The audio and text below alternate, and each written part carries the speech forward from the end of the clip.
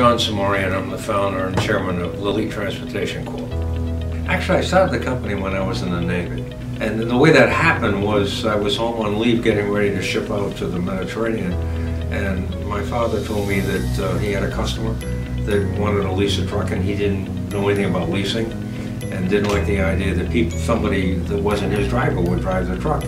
But he said to me over, I think, breakfast or lunch on a weekend, you know, get this opportunity with a current customer wants to lease this truck. Maybe a good way for you to get your feet wet and figure out how business is run. You could have your own little business.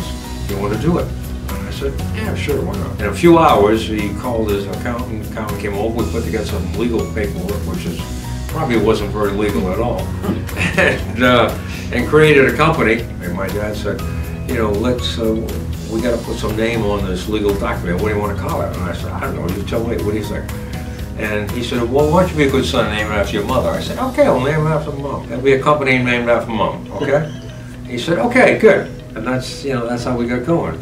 And it stayed that way for several years. And then after completing service time in the Navy and graduate school and working for my father and selling that business, I decided to see what I could do about developing the little tiny company that we had of no employees and 2 or 3 trucks.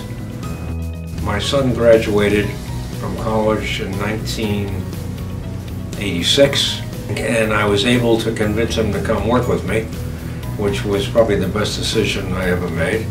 And together we grew the company into the 90s and into the early 2000s, and I told him I'd like him to be the CEO of the company, the chief executive officer. I would become the chairman. He'd be the president and CEO, and so that's what we did. You know, obviously he's done a magnificent job. In dialogue with people outside of this company, I've been asked, I think more than once, about, you know, working for a second generation family member leading a company, and you know what that's all about. And you know, one of the things I think we probably all would agree, especially the ones that have been here many years, that John Samorian II has a work ethic that's far beyond anyone I've ever seen. To an extreme at times, I said, I wish I could work for somebody else. You know, I mean, he's in there early in the morning. He would stay late at night, and it was like go, and he got that from his father. But I think I was very impressed with that. If you ever want to know about John, he's learned from the bottom to the top. And his father made him come with me down in Rhode Island, and he turned into the grease man. And he had to grease all our equipment. All our trucks had to be greased by John.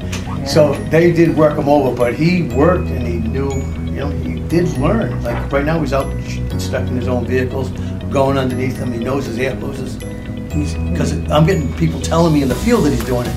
So he's learned from the ground all the way up to where he is.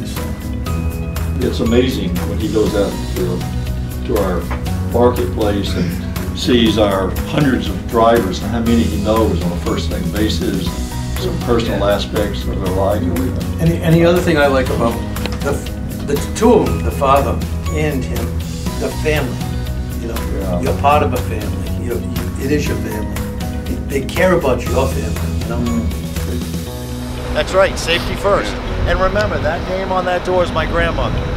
Right? We got to make that name shine all the time, right? Yeah.